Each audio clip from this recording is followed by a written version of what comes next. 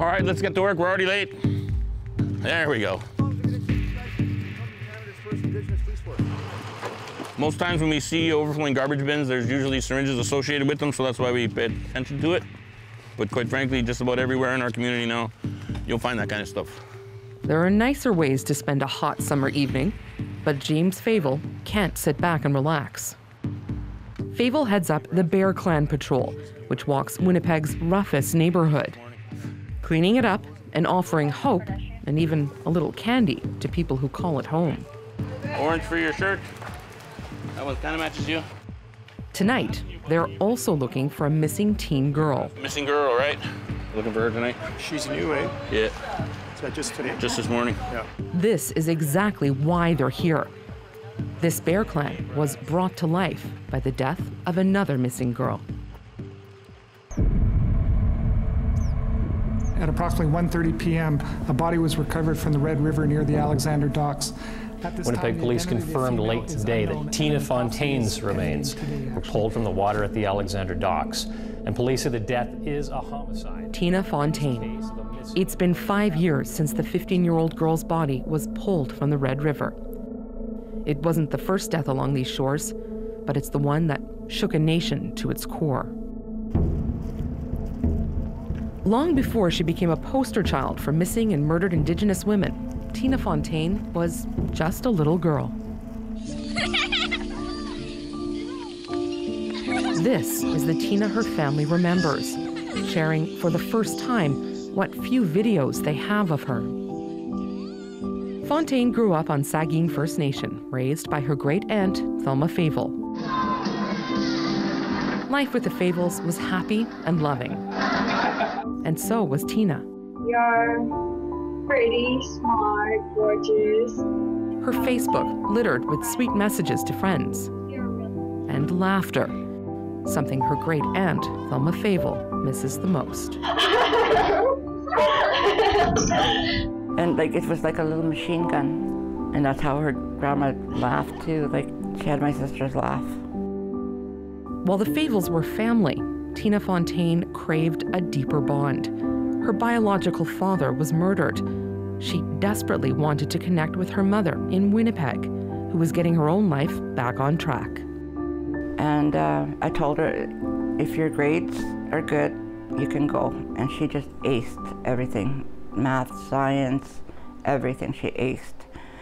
So I had to hold my end of the bargain up and tell her, like, you know, let her go. And she, for a week, she was only supposed to go for a week.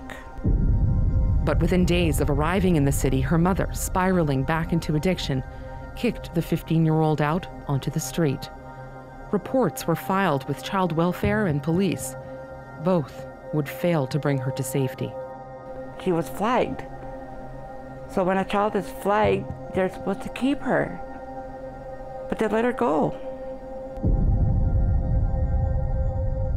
What is believed to be Fontaine's last 24 hours might best be described as a cascade of failures. Beginning here on the Winnipeg streets she came to know so well that summer. Witnesses place her here in the West End area, downtown, before she's picked up by a man in a truck. Police soon pulled them over here, in an isolated industrial area of the inner city. The man behind the wheel has a suspended license. He's taken into custody. As for Fontaine, there's a missing persons alert on her name. Police never see it. They drive away and leave the 15-year-old on the side of the road. It's 5 a.m.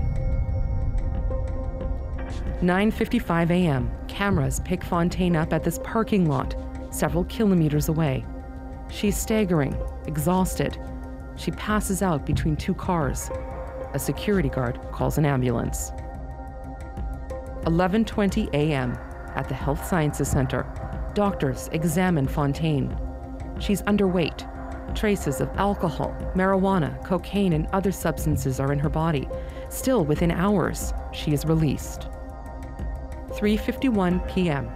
A social worker drops Fontaine off at this downtown hotel, where the province's overtaxed child welfare system places kids in crisis because there is simply nowhere else for them to go. She makes her way to her room alone.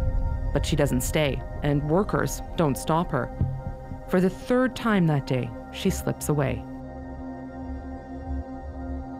Despite coming into contact with police, doctors, and a social worker, all within a 24-hour period, every last one of them fails to throw her the lifeline she needs. After all of that, she disappears.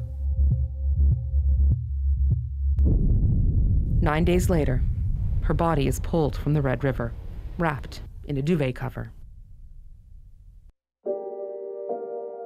A tragic death that not only broke a community's heart, but set it on fire. When Tina Fontaine's body was found, that was it. It was just the switch was flipped, and it was time to do something. We needed boots on the ground. We needed bold action. We needed it now. We couldn't wait anymore. It needed to be done now. 5 years after Fontaine's death, those on the ground, like Michael Champagne, say very little has changed. Every week, he leads the conversation here at the bell tower in the heart of the inner city. The way that Tina was failed is the way that many kids in Manitoba are being failed right now by the child welfare system, by the police force, by our medical system. And I think that the way that any system is able to continue in this way is when those that are in positions to help look in the other direction. And they say, not my problem. Now, people like Champagne are making it their problem. Here at the bell tower, what can I do? What can each of us do to address these systems that are no longer serving us? To receive timelines with your case plan. Yes, that is actually real. And here at Fearless R2W, a group that takes its name from the postal code of one of Winnipeg's poorest neighborhoods and challenges the child welfare system to make positive change. It's everyone's problem. And if you see something, then you have an obligation and a responsibility on a human level, not even related to your job or the system, on a human level, to do what you can to make things better. Sometimes making things better is as simple as making a sandwich. Alexia Legere prepares food for every Mama Bear Clan walk. Thank you for coming. Our elder is going to lead us in our prayer tonight. Run by the mothers and grandmothers of the inner city, Mama Bear Clan takes a nurturing approach to the streets. We all know that it's being the love, seeing the love, feeling the love, right? So that's the premise of the walk. That's why we do what we do. When they're on the street, you don't know where you can go for help, so that's why we come to them. And we do what we do now to try and make their lives a little bit easier when they're on the street. Legere sees a lot of herself in Tina Fontaine.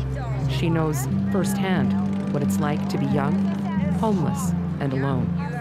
My situation, there was a lot of older men that took advantage of me not having anything because I didn't have food, I didn't have money. So they prey on girls, and they prey on mostly Aboriginal girls because they know that a lot of them don't have family to turn to for help. On these nights, at least, people in need can turn to the Mama Bear Clan for help. What happened to Tina Fontaine? Always in the back of Legere's mind, pushing her to do more. The police didn't do enough. They weren't out there looking how we look. Like when we have a missing person, we're on the street, we're looking in dumpsters, we're looking in back alleys, we're looking everywhere. So I feel like the system just let her down in that aspect. There was no one there to protect her. For Samantha Chief, Mama Bear Clan isn't just about stepping up. It's about honoring what Tina Fontaine's story did for other Indigenous women. She finally opened a lot of people's eyes, you know, to all the bad things that happened to us Aboriginal women, you know. We're people too, you know. We're not just pieces of trash you can throw away. We have value to others. We're not who they portray us to be. We're not all streetwalkers. We're not trying to just do this because it's our choice, you know. It's just we're people. We need to be honored and loved just like regular people too, you know. Social worker Mitch Bourbonaire also helps Mama Bear Clan. He's watched a community tired of being failed by the system create its own. Our systems are top-heavy with bureaucracy and policy and procedure, and it takes a long time to get things done. Well, we don't have time. With children like Tina, we don't have time. We got to get out on the streets. We got to look for people. We got to bring people hope.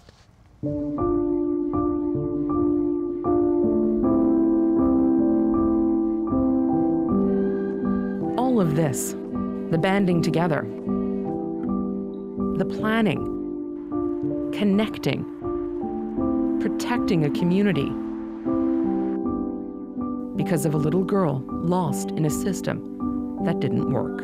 We should hang out again whenever, just never again. Whenever, hope to see you soon. Katie Nicholson, CBC News, Winnipeg. So Katie, looking ahead to tomorrow's report on what went wrong for Tina Fontaine, you've spoken to someone who knows some of what's in it. What should we expect? Well, that's right. Thelma Fable, Tina's great aunt, who you heard from in our doc, already knows what's in the report. The Advocate briefed her last Wednesday, and Fable says what we're going to hear tomorrow morning is going to be heavy and heartbreaking. Fable says she learned new things about how the system turned Tina away, and she says its contents are, quote, awful, and included new information about how troubled Fontaine's biological parents were. Fable said she needed to smudge several times with sweetgrass to help her get through the delivery of that report. And what are Indigenous leaders looking for in this report tomorrow? Well, the majority of children in care in Manitoba, like Tina, are Indigenous. Former MKO Grand Chief Sheila North says she hopes that the report advocates for more counseling, more financial help for vulnerable women, and more culturally appropriate supports for kids in care, and an emphasis on keeping them in their community. Here's Sheila North. There are gaps and there are holes in the system that need to be filled, and they can only be filled by the community themselves. Because if we don't fix them, we're going to see generations upon generations of people like Tina Fontaine that fall through the cracks and actually get killed. Now, North says if nothing else, this Advocate's report will help put Tina's name on something she hopes will make positive changes. Okay, thanks very much, Katie. You're welcome.